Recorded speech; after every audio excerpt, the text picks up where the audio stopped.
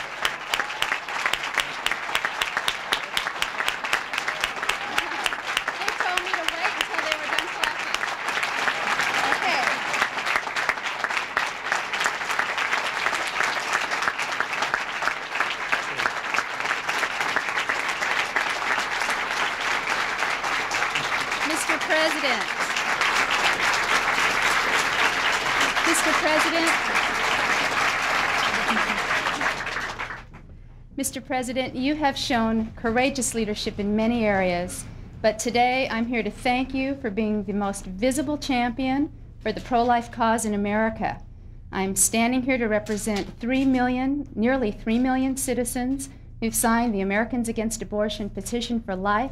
This petition is a clear demonstration of their support for your pro-life concerns. Thank you for your pro-life bill and your continual speaking out for those who can't speak for themselves, the unborn. I want to present you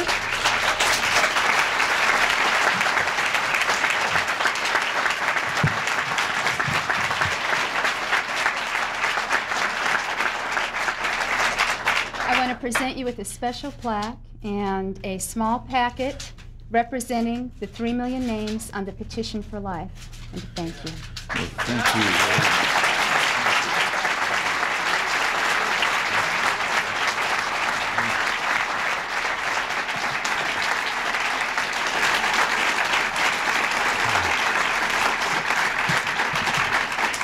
Well, thank you. Thank you all very much. Senators, Congressmen, ladies and gentlemen, welcome to you all. Before I get on with things here, I think I'd better explain a little bit. This is just a small billboard that says, it's a reminder that says, stay out of the sun. Well, there's one congressman I see in the front row to whom I have to say a special word, Henry Hyde.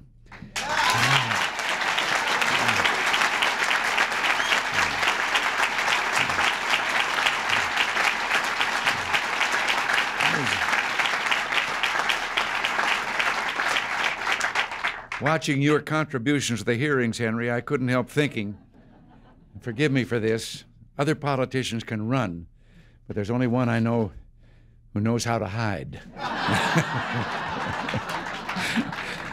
But it's a great pleasure to welcome all of you to Washington, and an honor to be able to speak to this assembly of Americans who are doing so much to declare and defend the sacredness of all human life. One of the aspects of this gathering that impresses me most is that just a few years ago, many of you, perhaps most, never dreamed of getting involved in politics. What brought you into politics was a matter of conscience, a matter of fundamental conviction, and that gives you an integrity that Americans of all views cannot help but respect. It also happens to make me feel a particular kinship with you. You see, there was a time in my own life when nobody who knew me ever expected me to go into politics myself. In fact, back in 1966, when someone told my boss, Jack Warner, that I was running for governor of California, he is supposed to have said, no, Jimmy Stewart for governor, Reagan for best friend. But we come here today on an issue of the most fundamental importance. Many of you have been attacked for being single-issue activists or single-issue voters. But I ask, what single issue could be of greater significance? What single issue could say more about a society's values than the degree of respect shown for human life at its most vulnerable, human life still unborn?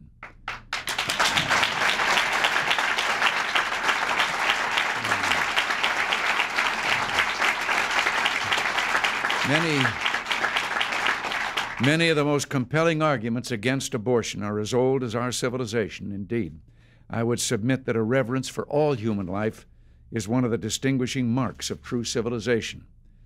In our own time, medical science has added to our knowledge of the processes of life that take place before birth, deepening our understanding of what abortion means to the mother and the unborn child.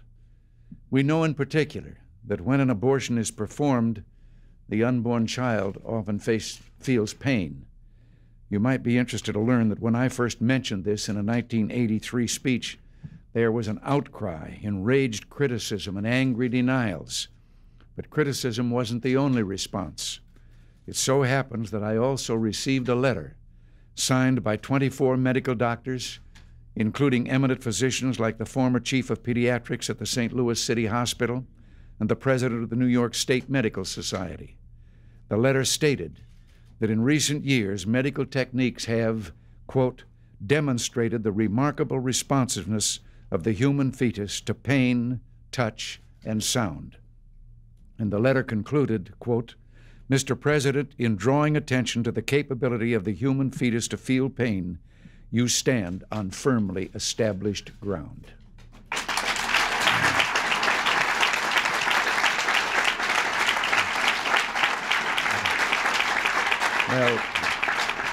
Well, in recent years, medical science has taught us so much more about the individuality and responsiveness of the fetus, even at the very early stages of development. My friends, isn't it about time the law of the land recognized the medical evidence of 1987?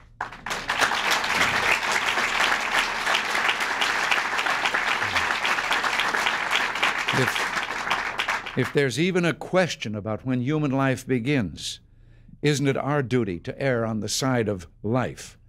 The law of the land, that's a phrase with special resonance for Americans. After all, ours is not a nation founded upon centuries of shared history like the nations of Europe or Asia. No, ours is a nation founded upon a shared and basic law, the Constitution. And because it is the Constitution that must reflect our most fundamental values, freedom, equality before the law, and yes, the dignity of human life. Because of this, the duty of everyone here today is clear. We must not rest, and I pledge to you that I will not rest, until a human life amendment becomes a part of our Constitution.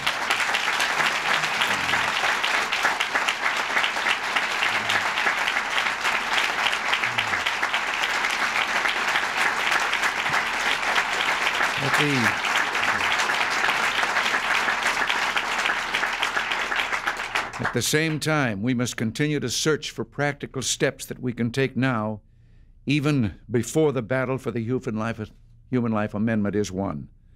I've submitted a bill to Congress that I know interests each of you keenly, and I'd like to talk about that with you in just a moment. But first, permit me to mention 4 other important steps our administration has taken, steps that I believe represent powerful examples of what can be done now to protect the lives of unborn children. First, our position on international population policies. As you may be aware, some international organizations have chosen to support abortion as a means of population control. Well, the United Nations Fund for Population Activities, or UNFPA, for example, works with Chinese population programs, which include abortion. Our response to that? We cut off American funds from UNFPA.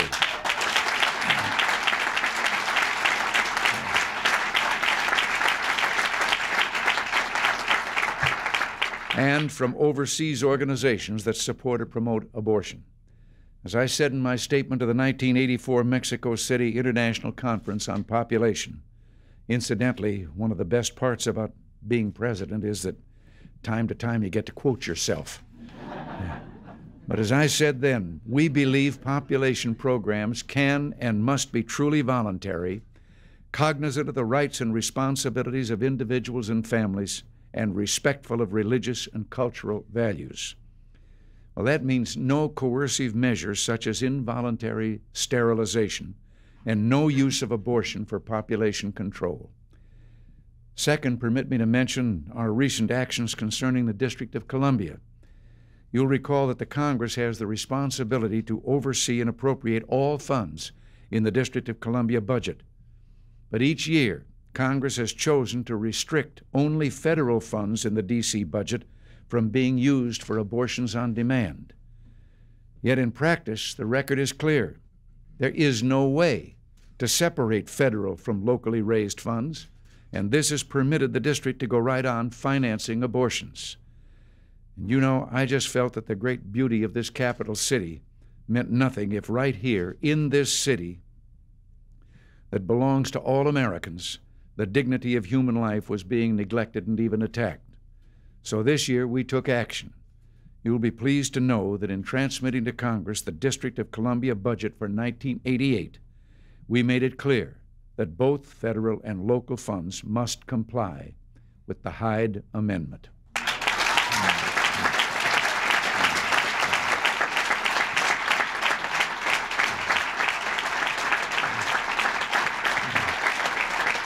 Well, I want third to restate our firm opposition to the so-called Grove City legislation sponsored by Senator Kennedy. This bill, S557, would mean that all hospitals and colleges receiving federal funds, even those with religious affiliations, would be open to lawsuits if they failed to provide abortions. In other words, the legislation would virtually force these institutions to provide abortion on demand. I don't mind telling you, this one really touches my temperature control. I don't want to get started, but just let me say this. As far as I'm concerned, every member of Congress should oppose this pro-abortion federal intrusion.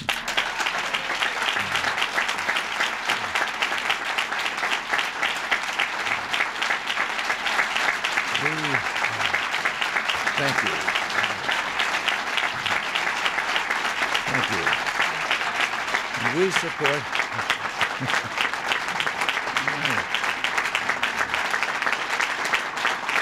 Thank you. And thank you.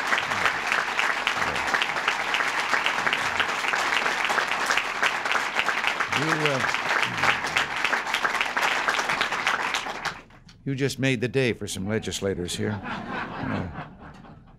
We support an amendment offered by Senator Danforth, an amendment that would eliminate the pro-abortion aspects of that legislation. As I said before, this administration will oppose any legislation that would require individuals or institutions, public or private, to finance or perform abortions. Now, the fourth point is one that will come to you as especially good news, a set of initiatives that we will pursue immediately. The first of these is a revision of the Title X Family Planning Program guidelines. Current guidelines require grant recipients to provide abortion counseling and referral. This policy has effectively barred family planning organizations that will not engage in abortion activity from participating in the Title X program. I'm directing the Secretary of Health and Human Services to publish regulations in the Federal Register removing this bias against groups that refuse to engage in abortion activities.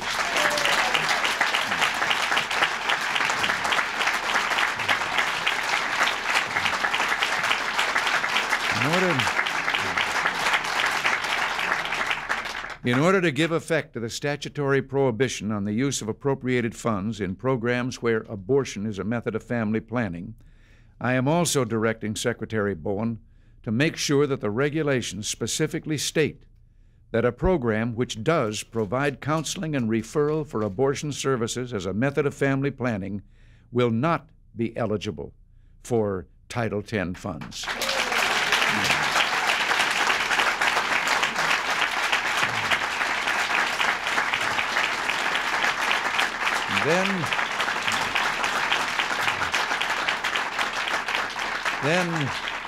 Then there's an initiative that represents an important change in the Title X regulations so that any organization that provides abortion-related services will be required to clearly separate these services from Title X programs that the federal government is paying for.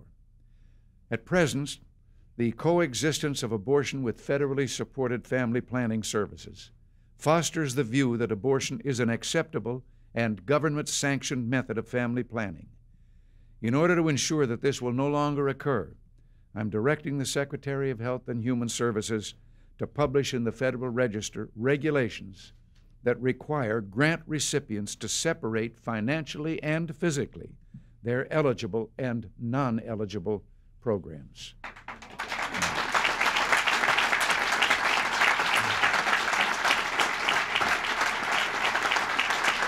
Now, a third initiative is the development of a thorough and solid body of public health information on the effects of abortion on women.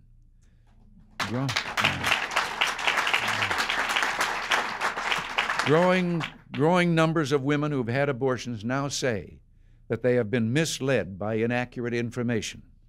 Making accurate data on maternal morbidity available to women before an abortion is performed is an essential element of informed consent.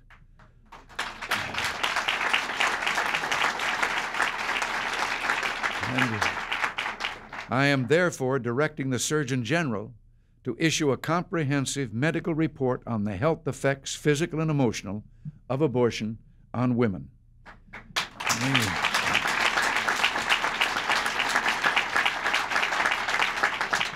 The final initiative is a restriction on the use of federal funds for activities that advocate abortion. It is inconsistent with Title X for federal funds to be used to provide speakers to debate in opposition to pro-life speakers, to lobby for pro-abortion legislation, to provide transportation to abortion clinics, or make reservations at abortion clinics, to bring lawsuits in support of abortion as a family planning method, or to provide or distribute materials that advocate abortion. And I am therefore directing Secretary Bowen to publish regulations in the Federal Register to ensure that no Title X funds go to any program that encourages, promotes, or advocates abortion or which assists a woman in obtaining an abortion.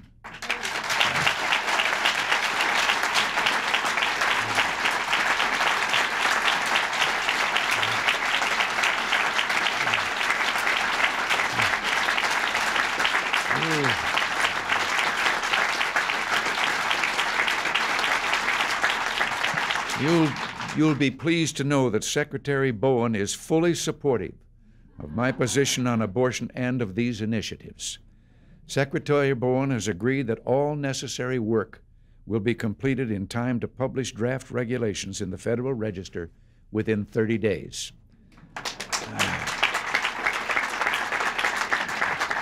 And I'm also pleased to say that the Secretary's newly appointed Deputy Assistant Secretary for Population Affairs is Neighbors Cabanas. Neighbors will be among those charged with implementing these new initiatives at the Department of Health and Human Services. And this brings me to the bill I mentioned earlier. To begin with, a word or two of background.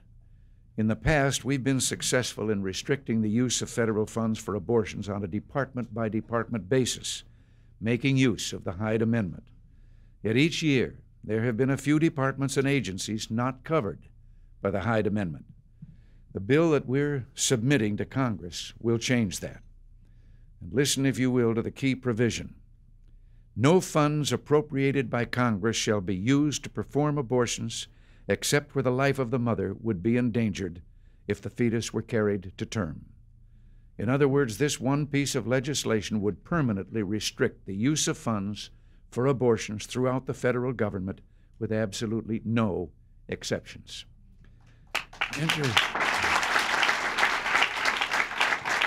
And in the House, the bill was introduced by Congressman Henry Hyde and has garnered co-sponsors numbering 124.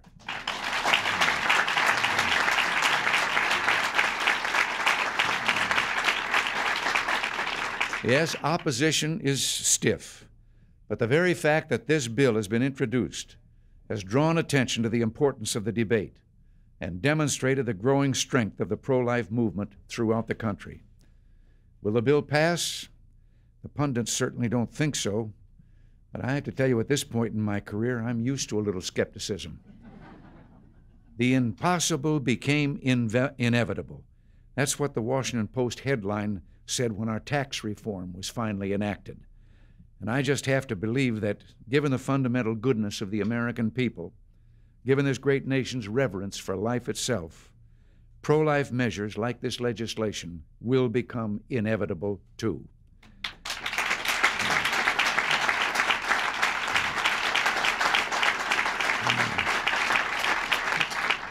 So I intend to push for these pro-life measures just as hard as I know how. Can I count on your support?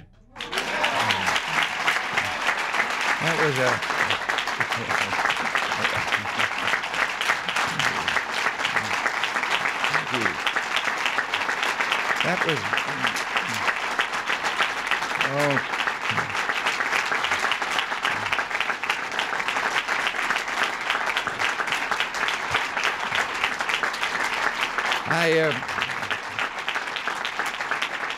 I knew that was a foolish question when I asked it. Many who turn to abortion do so in harrowing circumstances, and we must remind those who disagree with us, and sometimes even ourselves, that we do not seek to condemn, we do not seek to sit in judgment. Yes, we must take our stand without apology. Yet at the same time, it is our duty to rise above bitterness and reproach, to call upon all Americans to come together in a spirit of helping and understanding. For we know that in this great and good nation, positive solutions to the tragedy of abortion can be found. If I could, I'd like to leave with you a quotation that means a great deal to me. These are the words of my friend, the late Terence Cardinal Cook of New York. "The gift of life, God's special gift, is no less beautiful when it is accompanied by illness or weakness, hunger or poverty, mental or physical handicaps, loneliness or old age. Indeed, at these times, human life gains extra splendor, as it requires our special care, concern, and reverence. It is in and through the weakest of human vessels that the Lord continues to reveal the power of His love." The weakest of human vessels. Surely there is no human life more frail and vulnerable than that of an infant still in its mother's womb. And surely it is our task to appeal to the goodness we know we can find in every American and to call upon the power of His love. I thank you all. God bless you all for what you're doing. Thank you for being here.